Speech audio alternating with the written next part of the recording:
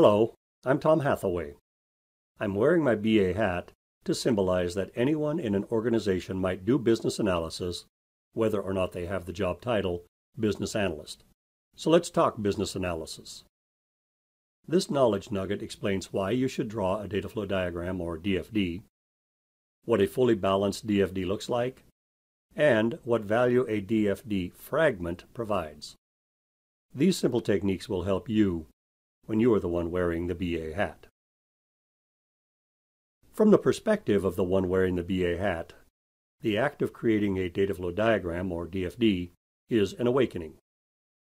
Drawing the diagram forces you to ask questions that you might otherwise overlook. It's also an awakening for members of the business community whose process you are depicting. The people in the trenches and those managing them quite often have never seen a picture of their process, and a picture activates parts of the human brain that words cannot. As a result, the phrase "I see" takes on a whole different meaning when you're presented with a picture of your process.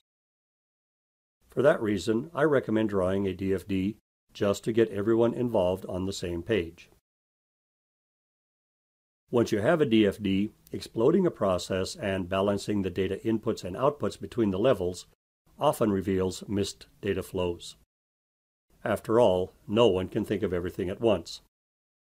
If the tool finds a single missed data flow, it's probably well worth the time it took to draw the diagram and apply the technique. The same is true of horizontal balancing to reveal missing data elements. If we asked IT to automate a process with a missing data flow or data elements, we would most likely end up with an application that does not meet the business needs. IT professionals are generally extremely good at their job, and they'll most likely recognize that they're missing something at some point in the development process. The problem is the timing of the discovery and the related cost when the omission is discovered.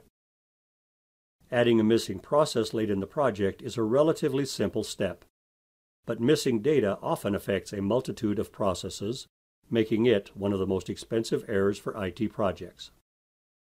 The simple act of identifying data elements and ensuring their completeness allows you to recognize and resolve these issues before you involve the developers. In my experience, that is one of the most powerful arguments for spending time to develop and analyze a data flow diagram. A completely balanced or leveled DFD starts at the top with a context diagram consisting of one or more processes that are in scope for your project and all external entities with which those processes exchange data. Each of those Level 1 processes explodes to a Level 2 data flow diagram depicting the detailed processes inside the Level 1 process with all internal data flows and data stores. Each process on the Level 2 diagram would either explode further to a Level 3 DFD, and from Level 3 to Level 4, etc., or be described in detailed process specifications, aka mini-specs. Processes that do not explode to a lower level DFD are called functional primitives, and each data flow and data store in the functional primitives should explode to a list of the contained data elements with their relevant metadata. Although balancing a completely level DFD reveals data discrepancies and disconnects, it may not be necessary for your project. Many people only need a small fragment of a DFD to understand the inner workings of a specific process. In particular, on projects following an agile approach to delivering technology, the time required to create a completely leveled diagram is not justified if a developer only needs to know how the credit department establishes the credit limit for a new customer. In that case, a DFD fragment might suffice.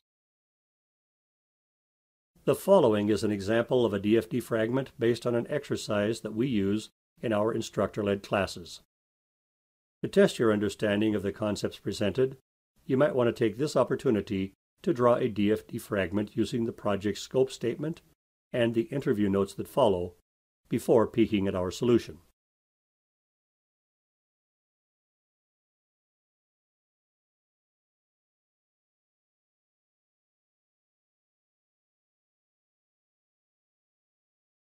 Here's an example of the diagram that many of our students have produced for this scenario.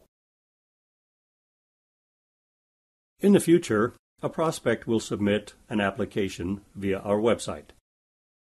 If the prospect doesn't have a policy with us, the site will request a credit check web service and either reject or approve the application directly.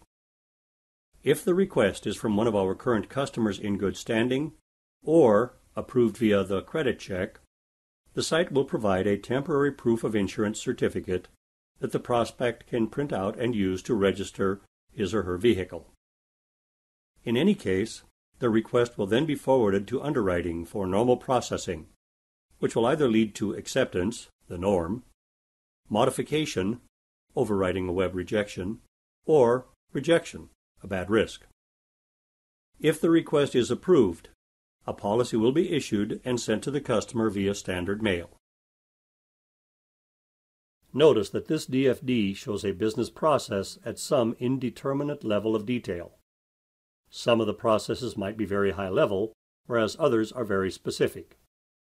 If you need to understand how any of these processes work in detail, you could explode it to see its internal processes. To summarize, creating a data flow diagram is an extremely revealing and rewarding step in the analysis of a business process. I have never used any other tool that is as effective at triggering animated discussion amongst the stakeholders about how a business process works and how it should work. Obviously, creating the diagram is just the first step. This diagram opens the door to a series of specific business analysis techniques that will help the business community recognize how their actions impact other downstream processes. You can also identify problem areas, timing anomalies, and error handling issues that can lead to missing requirements. It's important to note that the diagram is a snapshot in time.